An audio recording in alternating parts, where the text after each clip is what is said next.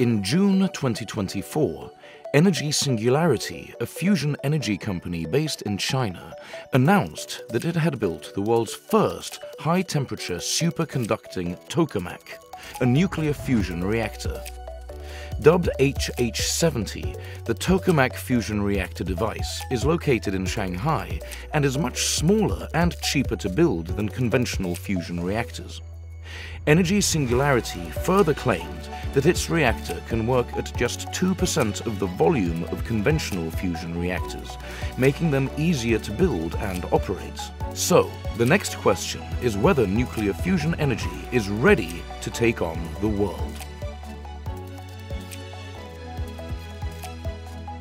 Nuclear fusion is the process where two or more atomic nuclei are fused to form another nuclei, releasing large amounts of energy. The concept was first proposed by William Draper Harkins, an American physicist, in 1915.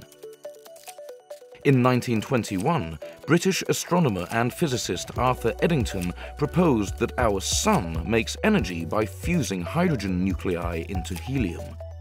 This could provide limitless energy if replicated on Earth, since hydrogen is abundantly available. The approach is also considered much safer since it produces no radioactive byproducts. However, nuclear fission has been successful. Despite producing waste that remains radioactive for millions of years, nuclear fission technology supplies 20% of electricity in the US today. This is despite fission technology being discovered nearly 2 decades after Eddington found how nuclear fusion worked. It might seem like nuclear fusion has a starter problem, and quite literally, it does. To achieve a nuclear fusion reaction, researchers replicate the conditions on the Sun, where plasma, the fourth state of matter consisting of atomic nuclei and free ions, can fuse hydrogen isotopes to make helium.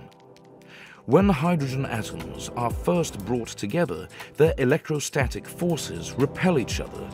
However, when the nuclei of the atoms get close enough, the stronger nuclear force can act and fuse them, giving rise to a helium nucleus or an alpha particle consisting of 2 protons and 2 neutrons. The mass of a helium nucleus is slightly less than the sum of the masses of the 2 hydrogen nuclei fused together.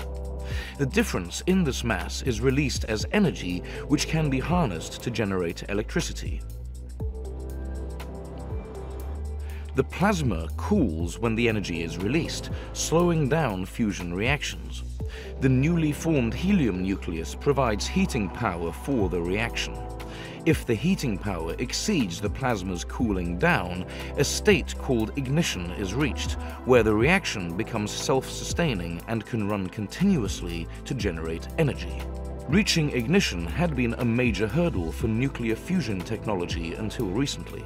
In December 2022, the National Ignition Facility, or NIF, at the Lawrence Livermore National Laboratory in the US surpassed the ignition threshold for the first time in history. The team produced 3.15 megajoules of energy output from a fusion reaction after spending 2.05 megajoules powering it. Over the next few months, the researchers achieved 3.88 megajoules of output with the same input energy, the highest on record so far.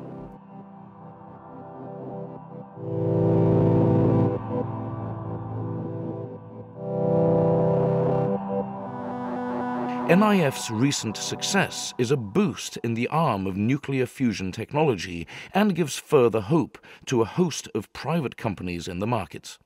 The US is home to over 40 companies that have cumulatively raised more than $6 billion in investment and are using different methods to achieve ignition and then commercial production of fusion energy.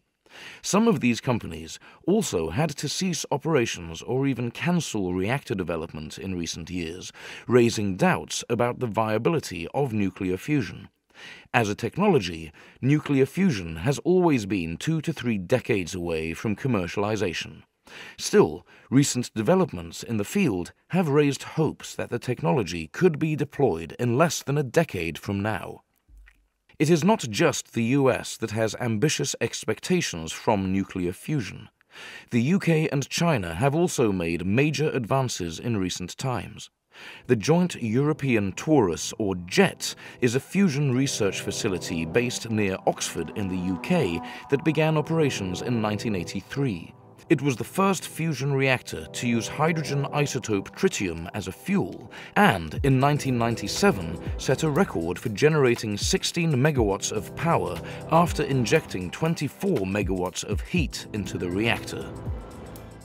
Earlier this year, the JET facility reached another record of generating 69 megajoules of energy by burning just 0.2 milligrams of fuel.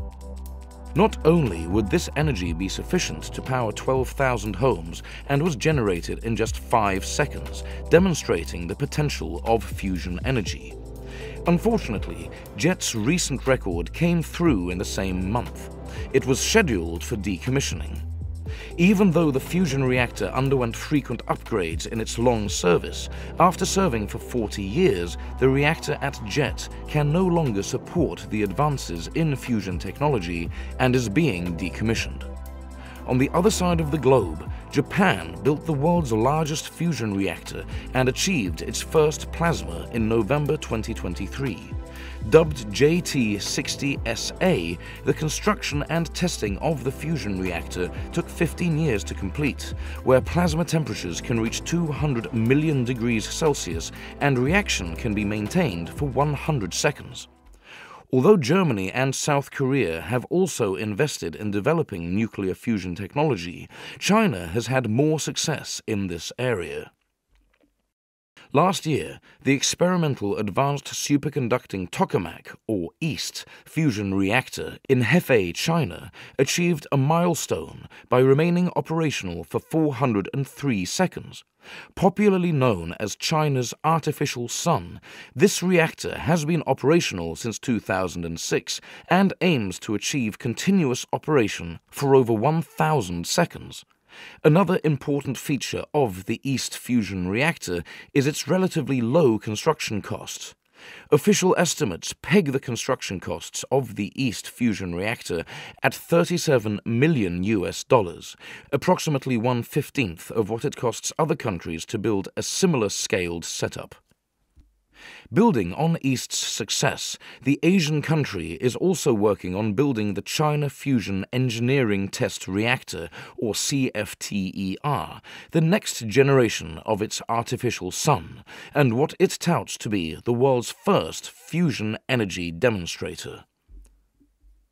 Although much of the effort in developing nuclear fusion technology is resting on individual nations, there is also a global push to make fusion energy a reality. The International Thermonuclear Experimental Reactor, or ITER, is a multinational megaproject involving 35 countries working collaboratively to realize the dream of fusion-based energy. Member nations for the project include China, India, the European Union, Japan, South Korea, Russia, and the US, while the project construction is underway in Cadarache in southern France. Member nations have set up ITER projects in their own countries to contribute to the design, construction, or operation of the ITER plant. This makes the project one of the most extensive human collaborations, exceeding the International Space Station and the Large Hadron Collider. The ITER facility is designed to hold 6 times the plasma volume of the Japanese JT60SA, making it the largest of the 100 fusion reactors built in the past 7 decades. The project was planned to attain its first plasma by 2025, but delays due to several issues, including the COVID-19 pandemic, have meant that the first plasma may only be achieved by 2035. When ready, the facility is designed to use 300 megawatts of electrical power to make the plasma absorb 50 megawatts of heat and generate 500 megawatts of heat post-fusion for 400 to 600 seconds. During these operations, ITER reactor will produce magnetic energy of 41 gigajoules, which will be 250,000 times greater than that of the Earth. The plasma current will also peak at 15 million amperes, setting a record for fusion reactors. For calculation purposes, the ratio of heat input to heat output, measured as Q, would be 10 for ITER. In comparison, the NIF breakthrough in 2022 had a Q value of just 1.5. Theoretically, the heat output from ITER, if connected to the grid, could generate 200 megawatts of continuous power, enough to power 200,000 homes. However, since the reactor is experimental, this heat will be vented out instead. As an experimental reactor, ITER is not designed to produce electricity, but to demonstrate that fusion technology is safe, can be operated at a large scale, and can produce more thermal output than what is put in. Additionally, it provides a testing ground for various components of the large nuclear fusion reactor, such as cooling systems, remote maintenance, control and diagnostic systems, and much more. The total project cost, including construction and operations at ITER, is estimated to be between $45 and $65 billion, making it the most extensive science experiment ever. With billions poured into a single project, the gains must be immense. Nuclear fusion technology does not disappoint on that front. Unlike its fission counterpart, nuclear fusion technology does not produce radioactive waste that must be dealt with after the reaction. Instead, it produces inert helium gas that can be safely released into the environment without any processing. Nuclear fusion is also highly energy efficient when compared to fossil fuels. Just 2.2 pounds or 1 kilogram of nuclear fusion fuel can produce the same amount of energy as 22 million pounds or 10 million kilos of fossil fuel. The energy generation process is also free of carbon emissions, a major concern with fossil fuels. 1 gigawatt fusion power plant would need less than 1 ton of fuel during a year's operation. More importantly, the fuel needed for nuclear fusion is widely available. Deuterium can be extracted from water, an abundant resource on the planet, whereas tritium can be extracted by processing lithium. Even after the widespread adoption of nuclear fusion technology, the amount of fuel required per year will be minimal and will not raise the energy security concern for thousands of years. Nuclear fusion technology is an extremely useful asset as countries look for cleaner ways to meet their energy demands and attain net zero emissions without compromising on their growth. Since nuclear fusion reactions are difficult to initiate and sustain, this limitation also becomes a safety feature in large-scale nuclear plants. Given that the reaction does not continue on its own and the fuel supplied is also minimal. Nuclear fusion technology thus ticks all the boxes of an ideal, safe, reliable, abundant, and non-polluting fuel that could power the world in the near future. Although attempts to carry out our fusion reactions on Earth are touted as replicating those on the Sun, they are not. The reactions on the Sun are sustained under conditions of enormous density and gravitational confinement of plasma, which is not feasible in the reactors built on Earth. Whereas the Sun fuses hydrogen to produce helium, artificial reactors on Earth need to use heavier isotopes of hydrogen, such as deuterium and tritium. This creates the problem of neutron streams being released during the process, while increasing the radioactive nature of materials used in the reactor. The jet fusion reactor, which was recently decommissioned in the UK, has an estimated 3,000 cubic meters of radioactive waste. The decommissioning effort is estimated to cost $300 million and is expected to be completed only by 2040. With ITER being a much larger reactor, the radioactive waste could be 10 times larger, even though the decay is expected to be completed in a few decades. Another downside of fusion reactors is parasitic power consumption. Since nuclear fusion can only occur at extremely high temperatures, a large part of the energy produced by a reactor will likely be used to keep the plasma at elevated temperatures for a longer duration. As fusion reactions begin to be sustained for longer durations, energy-intensive cooling mechanisms needed to protect equipment will also be run simultaneously, thereby increasing the power expenditure.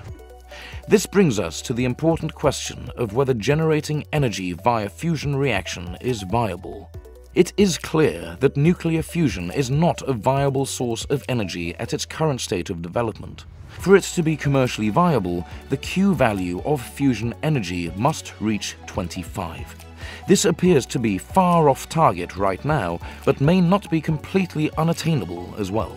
Achieving a net energy gain from a nuclear fusion reaction took more than a century, but further progress in increasing this number may not need the same timeline. If Energy Singularity's achievements in this year tell us anything, it is that great strides are being made in nuclear fusion technology, and that was impossible a few years ago is achievable today and can be scaled tomorrow. One could also argue whether nuclear fusion technology deserves the time and attention it is given. The investments and research time dedicated to this technology could have been used to further improve wind or solar energy technology, which is already powering grids today. But wind and solar were also unviable technologies half a century ago, and only sustained effort has brought them to where they are today. A similar fate perhaps awaits nuclear fusion technology as well, and could open the doors to clean energy of tomorrow. Remember to hit the subscribe button and ring that bell to stay updated with our latest content. And while you're here, why not check out another one of our exciting videos? Thanks for watching, and see you in the next one.